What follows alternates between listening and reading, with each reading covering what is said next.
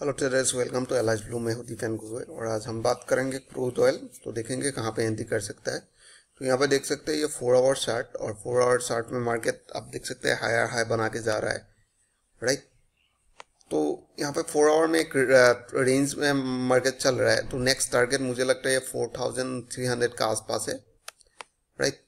तो इसलिए आप देख सकते हैं कल यहाँ पे जैसे आप 3986 में एंट्री करने के लिए बोला तो वहाँ से क्योंकि मार्केट यहाँ से हायर हाई बना के एक रिट्रेसमेंट किया तो यहाँ पे एक सपोर्टिंग लाइन था, राइट। 3986 में फिर से मार्केट ऊपर जाने का कोशिश किया।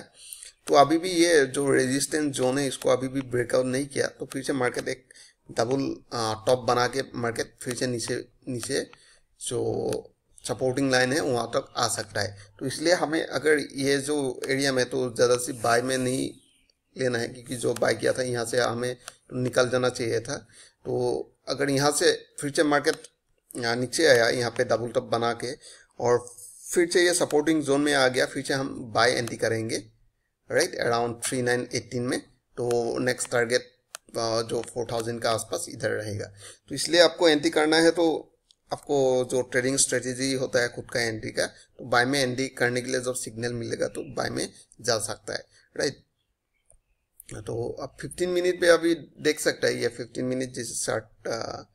तो 15 मिनट में अगर 15 मिनट में आपको ट्रेडिंग करना है तो यहाँ पे भी अगर एंट्री करना चाहता है तो 200 मूविंग एवरेज का ऊपर, सो आप देख सकते हैं ये हायर हाई तो बना रहा है।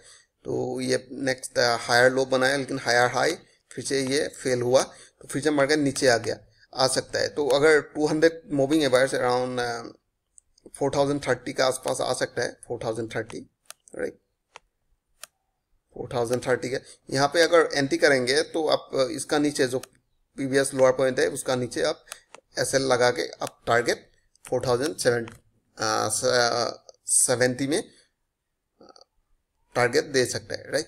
So I hope you enjoyed this video. If you like this video, please like and subscribe. Thanks for watching.